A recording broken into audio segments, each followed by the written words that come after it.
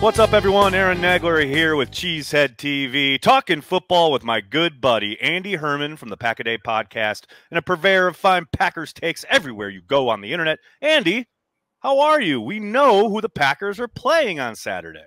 It's freaking divisional playoff week. I am jacked up. Packers 49ers. I couldn't be more excited. The Packers are winning this game. I'll see you later. Have a great week. Wonderful. Thanks a lot, everyone. I mean, okay. Anybody who follows myself on social knows that's pretty much how I feel about literally anybody who came into Lambeau Field this weekend. Essentially, if the Packers play their game and play a clean game, they're going to win. That's my kind of thought process here as far as the Packers are the one team that can beat the Packers. Yeah. But if we look at the matchup, I understand people's trepidation, fans especially, saying, oh, it's a bad matchup for the Packers. I wanted to look a little bit closer at that with you. Obviously, a lot will be made of the week 3 matchup between these two teams for good reason. Obviously, it's the most recent kind of matchup we have to look at. There are a lot of things that are different for both teams at this point, though. And if we're going to start, let's start on the big bugaboo I think most Packers fans are quote unquote worried about, and that's the 49ers run game, right? Now, obviously, Deebo Samuel has certainly taken the league by storm. Yeah. They have really created something there, his physicality, his athleticism. But I'm telling you what, that Mitchell kid who did not play last time around, right? He's no joke. He is just as much of a problem, going to be as much of a problem for me. Especially, to me, the whole thing comes down to this zone stretch game that the 49ers like to run. You got to be disciplined, because both of these cats are so good at finding that cutback lane. If you are out of position in any way, shape, or form, and I'm looking at you, Devondre Campbell and Chris Barnes, it is going to be a long day at the office. Yeah, I think discipline is going to be key. And in a way, super thankful for that Detroit Lions game, because they were not disciplined in that game at all. And I promise you, Kyle Shanahan watching into that game, and I know it wasn't exactly the Packers A+ game. I get that, but I guarantee you, all the reverses and the end arounds and things like that, a lot of that eye candy, he's right? Licking his chops watching the tape, if he's seen that already on the Lions, which I'm sure he has. So I think that they're going to try everything to mess with the Packers and try to get them undisciplined and unaligned. Wouldn't shock me if they did a handoff outside to Deebo early to try to get that defense to stay honest, and then pounded the inside because now all of a sudden, especially after all those reverses and end arounds and trick plays against Detroit, is Green Bay a little gun shy of being like, well, we can't crash down, we got to stay. And all of a sudden you've got open lanes in the middle of the field. So I think Detroit ultimately did Green Bay a solid by playing the game the way that they did, so that Green Bay can address some of those things over the past couple of weeks. I go back and I watch the week 3, and I know it's no Elijah Mitchell. I know they've used Deebo Samuel in a lot of different ways. I thought Green Bay was pretty sound in that. I think, too, if you're Green Bay, you have to really think about adding. I know they've done so well with the cover 2 and 2 safeties deep all year long, but you got to really think about getting Adrian Amos potentially in the box as an extra defender, or Savage. You could go either way, but I'd probably go Amos. And really making Jimmy G beat you to the outside with players like Brandon Ayuk, Juwan Jennings, Marquise Goodwin, whoever they want to use.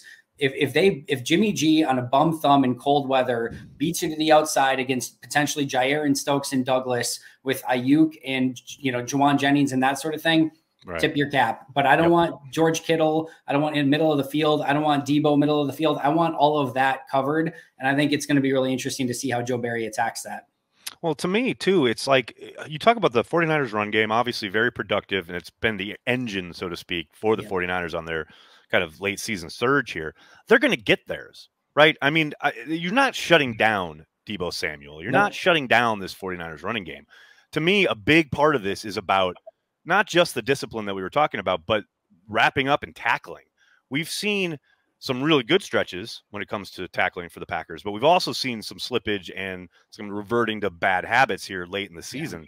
To me, I think a big part of it is you've got to be sound in your tackling, sound in your technique. And I think we saw glimpses of that in the game against the Vikings. Obviously, that's one of the more recent games in the cold at Lambeau. If that defense shows up, and I know there was a very limited threat when it came to the passing game in that matchup, but to me, the work Kenny Clark did there, the work they did as far as wrapping up and making sure extra yards, cheap yards weren't on the offer, because that's a big part of it for me. If they design or scheme up whatever they're going to get in the run game, yes, that is going to happen, but you can absolutely not allow them to break an arm tackle, throw a shoulder into a guy and have him bounce off of it. I'm looking at you, Kevin King, you know, and allow 5, 7, 10 extra yards because you didn't wrap up and get a guy on the ground. To me, that's going to go a long way to limiting the effectiveness. Because again, they're going to get theirs. They're a really talented team. You don't get this far in the season. You don't get to a divisional round game unless you're pretty damn talented. Yeah, this isn't an air yards team, right? They're a run after catch or run after contact team. Exactly. And it's going to be, you know, guys like George Kittle, not easy to get down. Debo Samuel, one of the toughest players in the league to get down. Elijah Mitchell, that play where Mitchell almost broke it against Dallas, where he just coming out of their own end, right? Yes, like that. Yes. Like you could see, like he's electric as hell, man. Yes, no question. So like this is a team. Ayuk, same thing. Like this is a team that's not going to go down easily, and you have to make sure that you are fundamentally sound with your tackling. And Green Bay has been for the majority of the season, but that's something that's going to be paramount because again, I talked about the exact same thing. On the show today, and you said it best, like Debo is going to get his. And if Debo ends up with 15 touches for 120 yards, so be it. I'm fine with that if you can control everything else and make sure that those guys aren't getting theirs. So I think that's going to be a really big key to this game, but you hit the nail on the head with tackling and fundamental football. Now, it's interesting because we're obviously addressing the big thing that's going to, I think, garner most of the headlines coming into this matchup.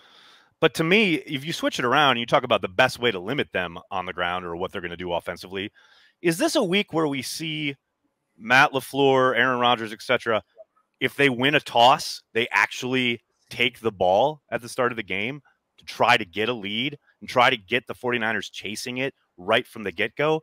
Because it does seem pretty obvious that the 49ers are not built to play from behind. They are built to run the football, control the clock, keep the ball out of Aaron Rodgers' hands, punish you with their running game, and obviously put as many points on the board as possible. We saw them struggle settling for field goals in Dallas.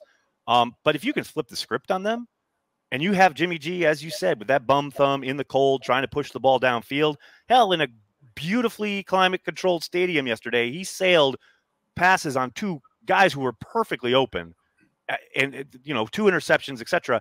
It just seems such an obvious recipe for success. Do you think the Packers try to get the football first and put some points on the board initially with their offense? Yeah, I absolutely think they don't. I think right. I know. I just said all that. And I'm like, yeah, they're not going to do it. No, it makes too much sense, Aaron. I think they're going to try to have the crowd on their side and think that they can get, have their defense all jacked up, full of energy, and try to get. But you look at that. Look at that opening sequence from the 49ers yesterday. 10 yards a clip, man. I'm Team Aaron Nagler on this one. Baby. Trust me. I've been saying this for get the ball first every time. I don't care about the double up. But the one weird thing about it is. The 49ers game this year was the one antithesis of their entire season where they actually got up 17-0 in that game and you're feeling good. And then the kick return before halftime and they get the score and then everything. Well, and there were a couple of questionable pass interference penalties on third downs that extended drives, really kept that game close. Well, who was the ref in that game? Oh God. I don't want to. Nope. We're not talking about refereeing. Not going to do it. No, sir. Fair enough. Let's talk about the Packers offense. Let's look at this matchup. Obviously, with the front that the 49ers have, and obviously a monster question mark in this game is Bosa, his health. Is he going to be back or out of the concussion protocol? No clue at this point as we're talking about this on a Monday. But even with Bosa fully healthy, I think this is a team that the Packers can take advantage of at home with Aaron Rodgers at the line of scrimmage, utilizing his snap count. We've seen him do it against so many really talented fronts this year. I think the easiest and best example is the Rams about a month ago or so in Lambeau. Now, clearly, they still had to get the ball out of Aaron's hands quickly. I think that will still be the MO.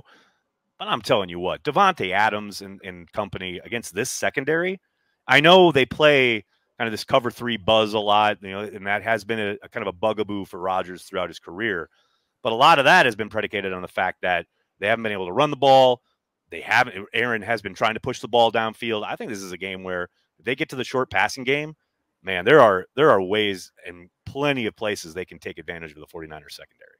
I like the reason I'm so confident in Green Bay in this game, and it might be by 1 point, whatever. I don't know how many they win by, but I like Green Bay. But is because I think Green Bay has more avenues for success. And you just named another one. We talked about one earlier, where if you can make Jimmy Garoppolo have to throw the ball a ton. And then two, I think if you can get Green Bay going in the short passing game, we saw Aaron Jones have a ton of success, especially out of shotgun against the 49ers in week 3. And I don't think the 49ers have an answer for Devontae Adams. Yeah, he put up over 100 yards. He easily could have had 200 yards in that game. They had a couple drops, a couple miscues here and there. And Rodgers hit him in that one over the middle where it looked like he was going to have a concussion, but it turns out he just had the wind knocked out of him. But that's a ball he probably catches under normal circumstances. So, yeah, I'm with you.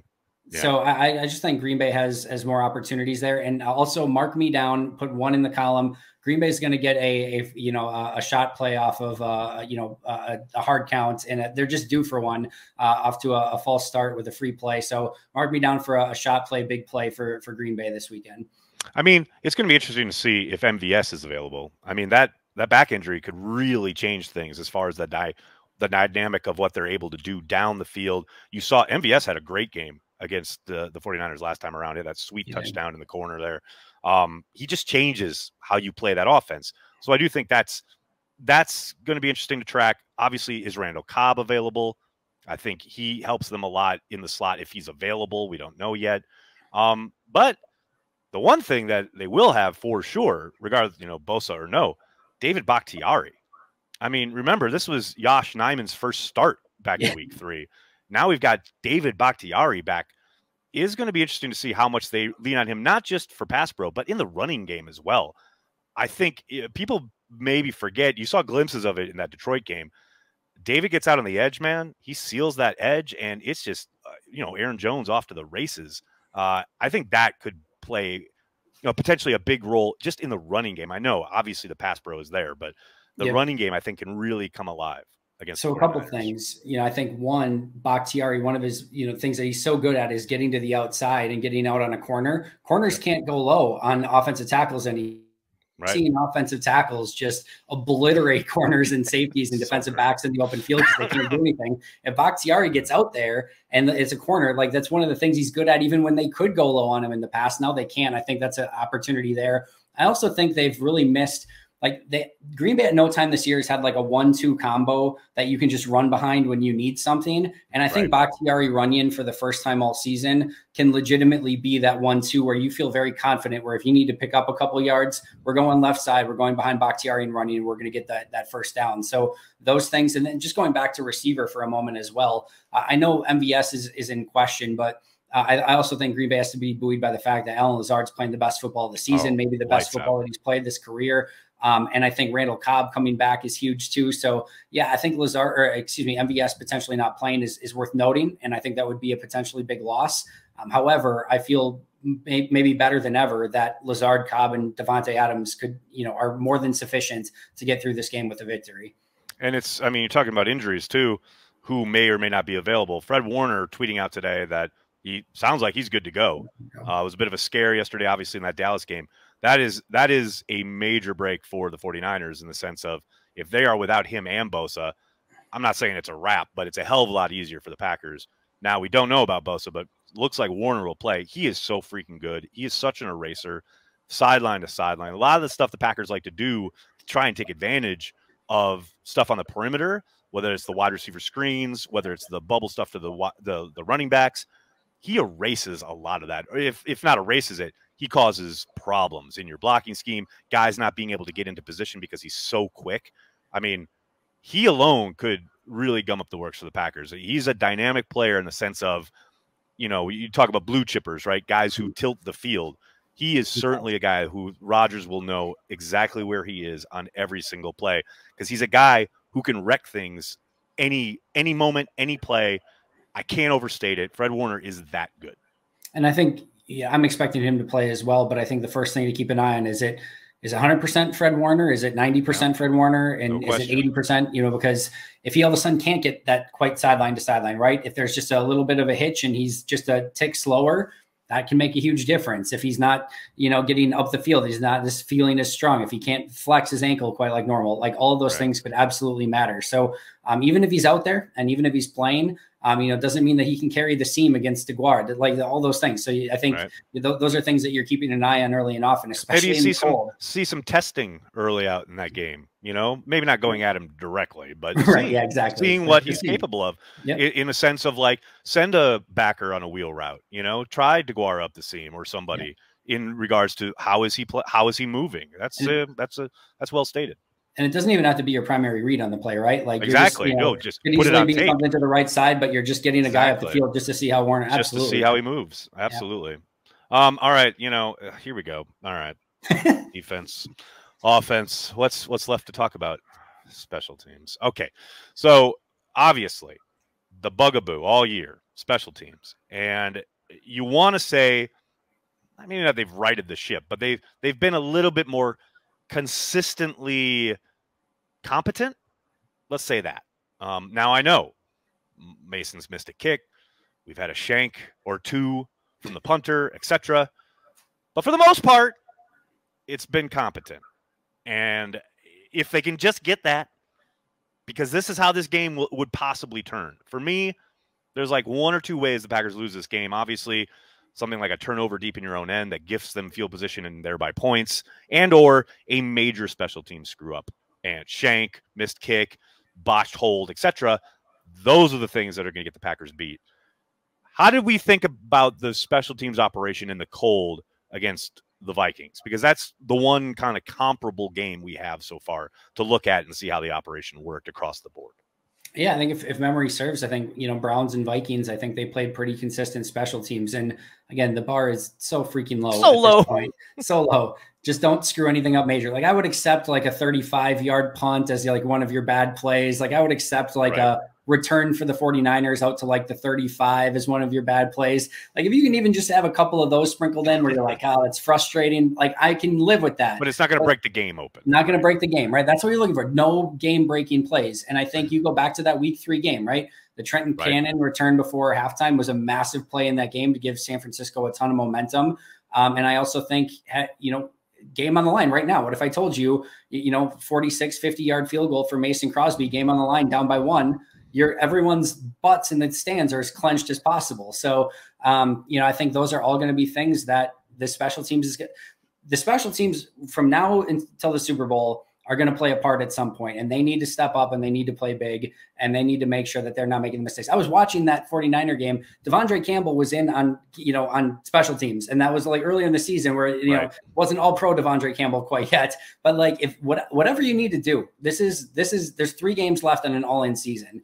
And you know what? You have depth right now, you have talent, and you have to go and use it. And if that means guys like Devondre Campbell are on special teams, or Alan Lazard, who literally volunteered a couple months ago, whoever needs to be out there. Do you think they bring Moore back up from the practice squad to return?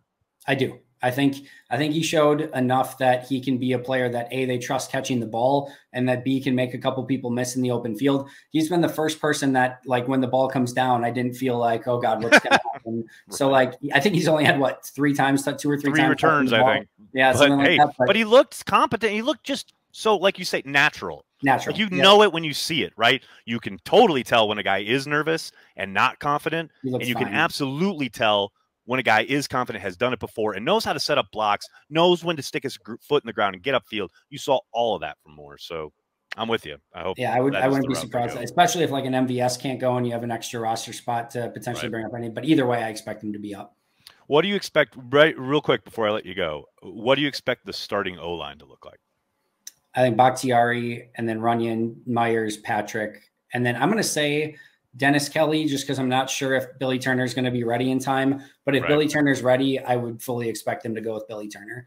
I'm with you. I'll tell you what, though. I've said for the last week or so, Aaron Nagler, if I was coach, I'd probably stick with Dennis. Me too. He's been playing at a real high level. He's been really consistent.